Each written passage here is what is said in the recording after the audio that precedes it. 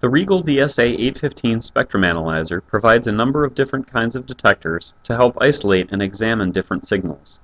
Standard types like positive, negative, average, and also a few specialized detector types like quasi-peak are available.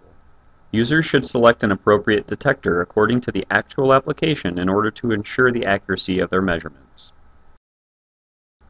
The signal trace displayed on the screen consists of a limited number of points. Each step in a frequency scan collects a bin of data. Each point displayed denotes a value selected from the data collection at each step in the scan within the defined frequency sweep. The selected detector type determines how each bin is analyzed and which data point is selected for display. Under the bandwidth detector menu, we can see that the analyzer provides 7 kinds of detectors: positive, negative, sample, normal, RMS average, video average, and the optional quasi-peak. The positive detector is widely used in basic applications. For continuous wave or sine wave signals, it can capture the signal accurately with minimal error. Let's look at an example. When performing a scan over a large frequency span and large resolution bandwidth setting, each frequency step or bin has a large frequency span. A positive detector setting will find the peak value within the frequency span. Now input a sine sweep signal with 50 MHz start frequency, 55 MHz stop frequency, and 10-second sweep time. Press the preset key and the analyzer will use the positive detector as a default. Press the peak button and we can see that the screen always displays the signal at 50 MHz. Now change the detector to sample and note that the signal cannot be captured and displayed stably.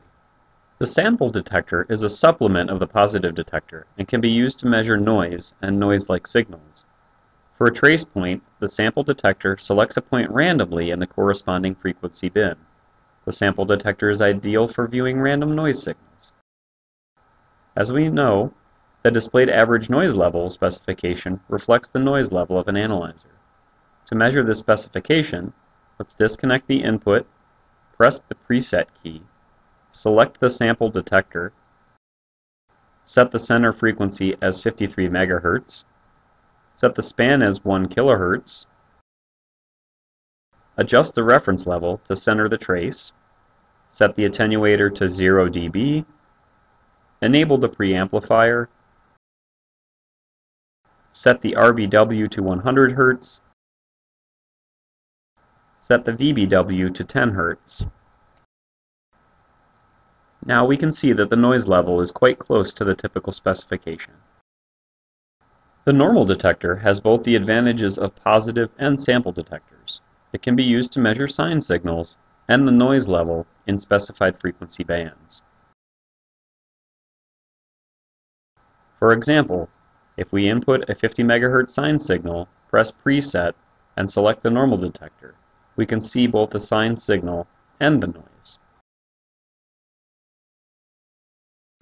The RMS averaging detector is often used in power measurements, especially when measuring channel power. We will cover this measurement in more detail in a future video. Voltage and quasi-peak detectors are often used in EMI testing. The voltage detector can be used to measure the narrowband signal that is contained in a wideband pulse signal. A quasi-peak detector responds very much like a capacitive network, charging and discharging at a known rate. This detector is designed to standardize the response of the spectrum analyzer and return repeatable amplitude measurements given a repetitive pulsed signal. Finally, there is a negative detector which can be used to distinguish sine signals from pulse signals. This concludes our introduction to spectrum analyzer detectors. Here are the key points. Positive detectors are ideal for signals that are similar to CW or continuous wave and sine waves. The sample detector is ideal for noise measurements. The normal detector should be used when performing sine and noise measurements concurrently. The RMS detector is ideal for power measurements. Positive, voltage, and quasi-peak detectors are primarily used in EMI testing.